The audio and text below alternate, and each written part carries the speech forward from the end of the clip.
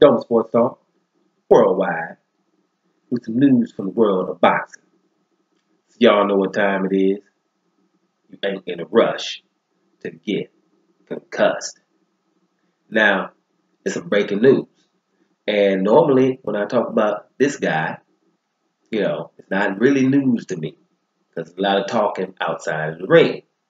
But this one here is kind of juicy. Boxer, welterweight, former champion, Amir Khan, is going to make an announcement soon, and reports has it that he can be announcing that he's signing with Matchroom, which is Eddie Hearn's promotion company. So when you're talking about Eddie Hearn, you're talking about the promoter Kell Brook. Well, first of all, you're talking about the promoter of Anthony Joshua. That's first. But Kell Brook is the second dude, main dude. He has many others. He just signed Danny Jacobs. Right? So signing Amir Khan, from his perspective, is also broadening his stable. And Amir Khan has appeal and a name in the States as well, not just England. So it's still a good move from Eddie Hearn. It's also something that makes him say, well, I got to make fights right now. This is not somebody you sign some young dude who you about to build up. He's going to have to make fights right now. Right? From Amir Khan's standpoint, it gives him a promoter that's hot right now. I don't know how much he would want it, but the Kell Brook fight would be easier to make because now him and Kell Brook have the same promoter or would have the same promoter. So it would stand nothing in the way of that fight. And speaking of that fight, I've said it before, but I'm going to say it again. They better have it now. Now you still have the possibility of still selling, especially in England, for sure. Right? Let's make sure we get things clear. George Groves versus your boy Carl Froch, 80,000 came into the stadium, Wembley, right? 80,000.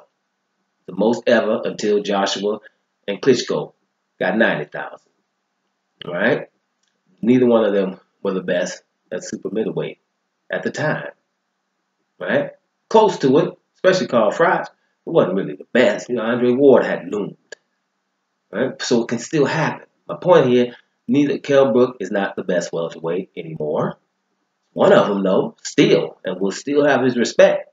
Amir Khan is definitely not one, but he still has those fast hands, like he always likes to say.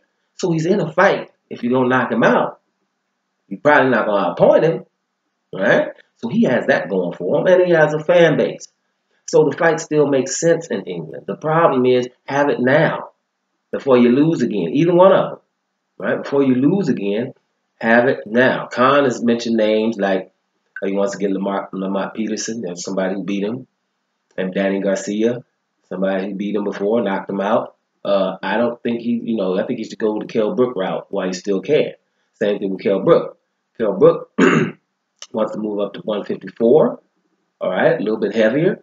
But he has both eye sockets have been damaged. Surgery on both eye sockets. So fighting Khan would be the perfect thing to do. He doesn't hit that hard. So I just think the time is now, right now, for that fight. So this could be good news for Eddie Hearn and Matchroom. For England, they might get this fight probably coming up soon, which I think would be a perfect thing. And for Amir Khan as well, putting them back in the mix a little bit. With a promoter, like I said, that's hot. So I think that's big news. So let's see what happens going forward in the next few days. If something big happens with Amir Khan that's relevant to boxing, then I'll get with you. Doing Sports Talk worldwide. And I'm about to hear y'all.